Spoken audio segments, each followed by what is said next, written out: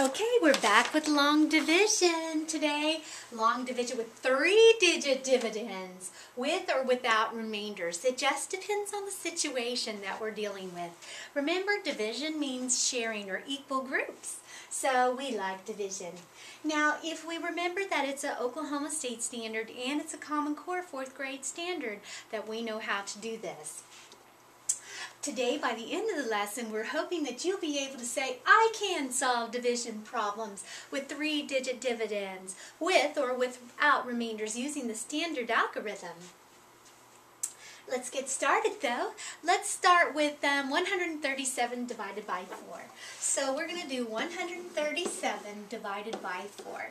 Now the first thing that we like to do is we want to kind of hide these numbers first before we get started. And look at this first digit. Is the 4 greater than the 1? Obviously it is so. So I need to move on to the second number and combine those two. So now we're looking at 13. Is the 4 greater than 13 or less than 13? Well, obviously it is less than 13, so I can divide this without getting decimals or fractions, right? Okay, so now I'm going to look at 13 and 13 only.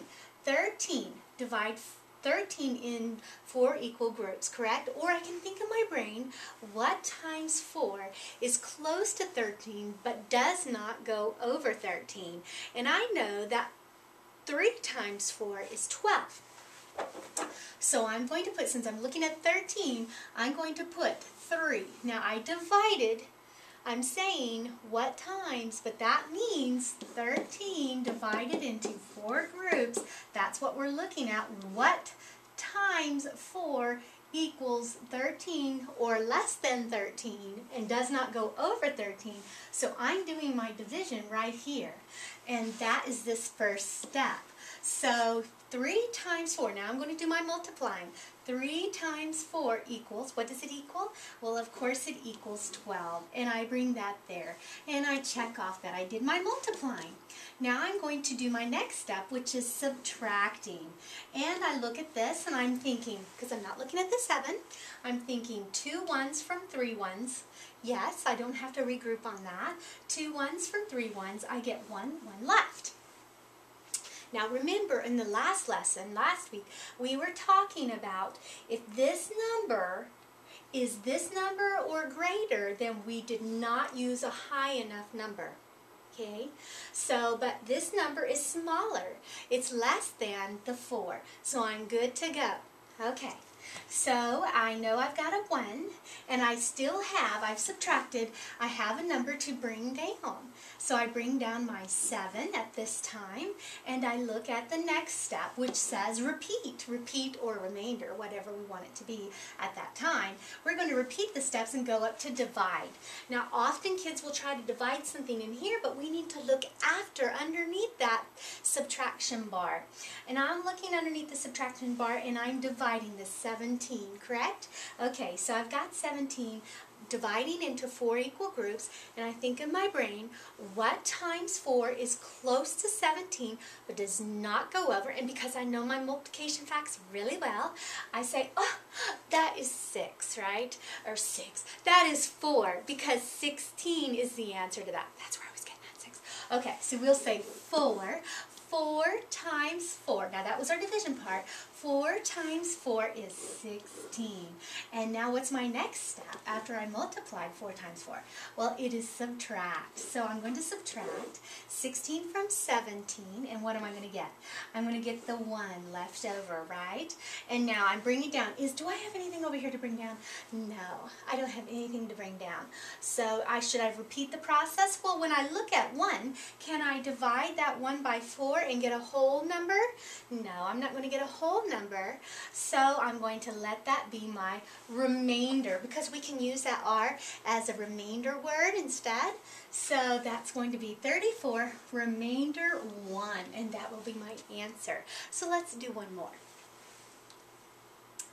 Let's try 325 by 5. Okay, 325 divided by 5. Alright, so the first thing I want to do, once again, is don't look at the other numbers and compare this number to that number. So I'm saying, okay, is this larger or is this less than or greater than my divisor? Well, obviously it is less than. So I'm going to move over because I'm going to use, I want whole numbers, right? Okay, so I'm going to move over and make it look like 32 now. And I'm going to compare 32 to 5. Is 32 less than or greater than 5? Well, obviously it's greater than. Okay, all right, so now I'm going to take my 32 and I'm going to think in my brain, what times 5 is close to 32 but does not go over 32? Well, I know my 5s really well, so that's why I would say, oh, yay, it is 6, right? So that's my division part, right? So I'm going to check off division, and now I'm going to do my multiplication. 6 times 5 is 30. And I check that off, and now I'm subtracting. So if I subtract 30 from 32, I'm going to get a 2. Now, is there something to bring down?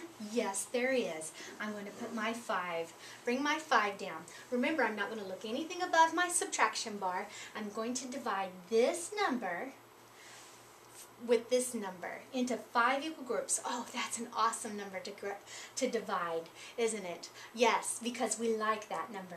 All right, so 25 divided by 5 obviously is 5 because that's a square number, and those are my favorites. Okay, 5 times 5 is 25. Oh, did you see me? I did it without even thinking. Isn't that great? That's what happens when when division becomes second nature. You know all the steps without even thinking, and eventually everybody's going to get to that. Isn't that cool? Okay, so I did my multiplication, and now I'm doing my subtraction. 25 from 25 equals 0. There is nothing left to bring down. There is nothing to divide. So here I have a 3-digit dividend divided by a 1-digit divisor, and I get a 2-digit quotient with no remainder. Okay, so today, after we practice quite a bit, you're going to say, I solved division problems with 3-digit dividends. Yeah, and with and without remainders, because you're going to get plenty of practice of that. Standard algorithm, yeah. Okay, so, but what we're going to do in our journals today is how could I use division? How can division be used in the grocery store? Well, everybody goes to the grocery store, I hope. Okay, so we can actually use division in the grocery store. How can we do that? I want you to write about something that you know, something that you can use division with.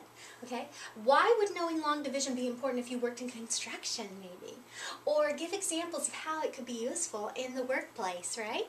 Think about your mom or dad, or somebody else that you know, grandma, grandpa, aunts or uncles, or just cousins, or just friends, or neighbors. How would they use division in their? No, don't use school because that's just part of it. Okay, write a long division story problem using 3-digit dividends with or without remainders. Those are so much fun to get your classmates to solve. Don't we like doing those? I do. I like doing the ones and seeing what you're thinking about. That's a lot of fun. All right, it's time to get busy. Let's get started.